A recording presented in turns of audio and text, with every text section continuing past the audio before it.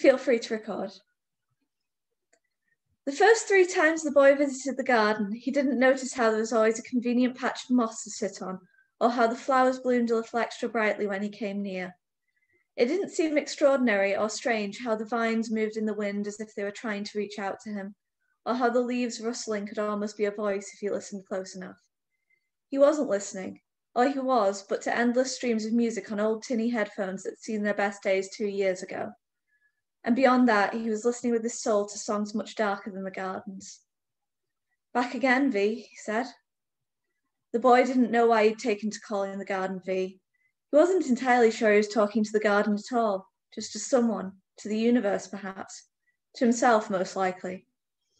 But each day he'd find himself drawn back, ditching friends that laughed a little too loud and drank a little too much, friends who cared more about their laughter than his struggle. Do you ever feel like you're changing? He asked for the garden. Even when you thought that you were done. Like, for some reason, all of the things that made so much sense to you don't make sense anymore. There was no reply, of course. He sat among the flower beds and looked out into the street and sighed, running a hand through his newly cropped hair. Underneath the old band shirt he wore, his binder dug in just below his ribs. He'd wanted to get something full length. Might have done if he hadn't had very sudden other expenses. Yeah, me too, V, me too, he said, as if the garden had heard him and understood. It would be so easy if that was just how it was, if every time he spoke people just got it. Got why he used different pronouns now, or why he couldn't go back home like everyone else at the end of a long day of too much of nothing at all. No 16-year-old expected to lose their home so suddenly, or if they prepared for it as he had. Even then, the blow was harsh and unrelenting, not just once with a clean cut, but over and over again as all the little things he couldn't do now struck him. Sometimes it felt like those strikes were the only thing keeping him rooted to the rest of the world. Reminders that they hurt because he was still human, not the monstrous thing that his parents considered him to be. A stray gust of wind blew one of the trailing vines from the garden wall across his shoulder in an awkward one-armed hug, but he detached from it gently, pushing it away. I'm not the sort of person that's made to be touched. I'm not solid enough. I'll only crumble. No more wind, no more vines. Just sad sighs as air rushed through the gaps in the trellis.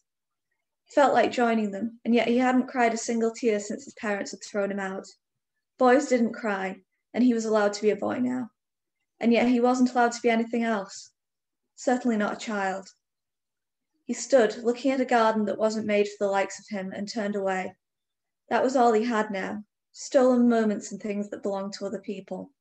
Worn sofas and leftovers and pitying stares from overprotective mothers.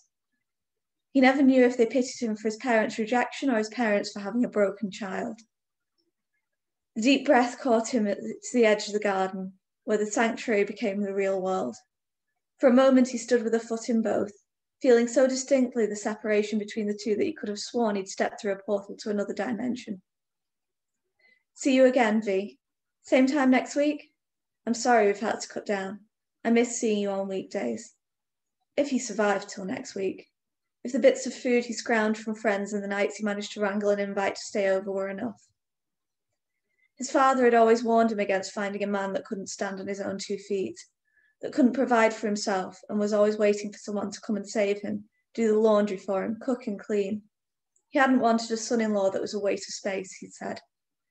He never said anything about having a son that was. Of course he could do those things, but they got a lot harder when there was no washing machine to put the laundry in and no stove for the cooking. Slowly, reluctantly, he stepped away from the plants and their accepting looks and back into the world where the looks became harsher and more concerned. And even the kind people had something to say, some opinion on who he was. It wasn't an opinion, it was a fact. The world did its thing, bit by bit.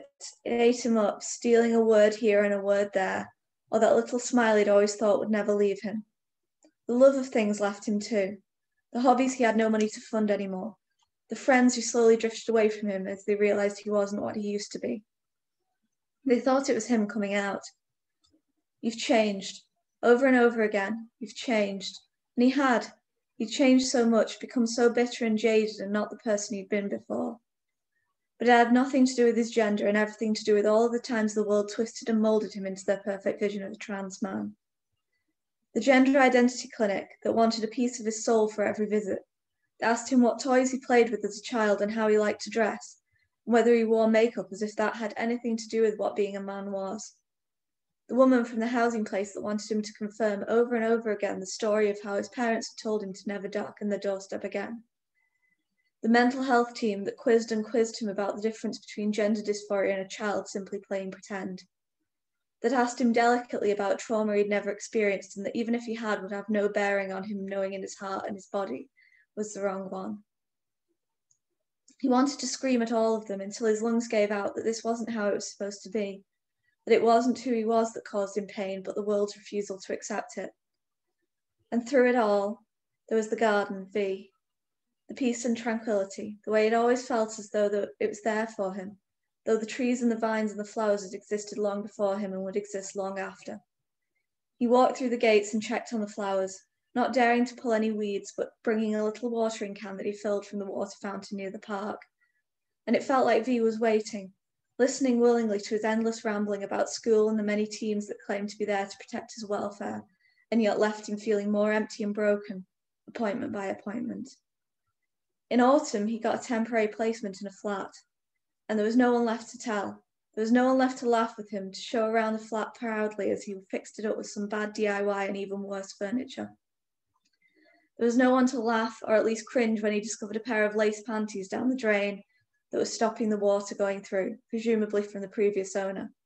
So he wadded up the underwear without a single ounce of awkward laughter and threw them in with the rest of the rubbish, washing his hands repeatedly until they felt clean again. The underwear would give his new neighbour, the guy who couldn't seem to figure out whether to check him out or fist bump him when they met, something to think about. I wish you were here, V. That wasn't quite true, but the truth was something he couldn't really say aloud. He wished he was there with V instead.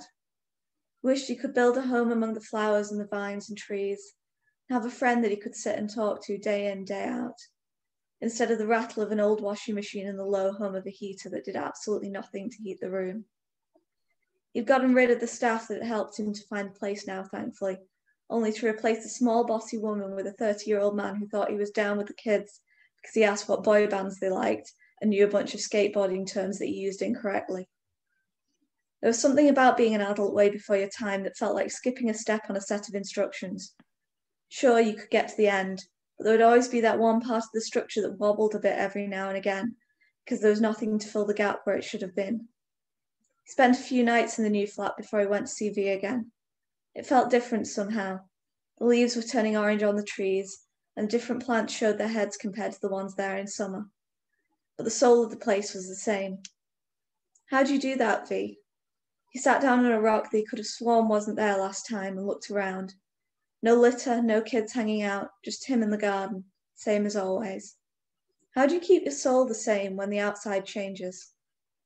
People looked at V and saw all the different plants, the yellowing leaves, the change of the seasons drifting past, and forgot to see how V moved the same way in the wind, how the peace was the same, how even when every plant that grew right that second was replaced, V would still be the garden. It was the same for him. He hadn't changed. He'd always been this, only no one could see it before. A flower bloomed near him, blue but with white close to the centre. He didn't know what it was called, but he knew enough to know it shouldn't bloom that fast all of a sudden. There you go.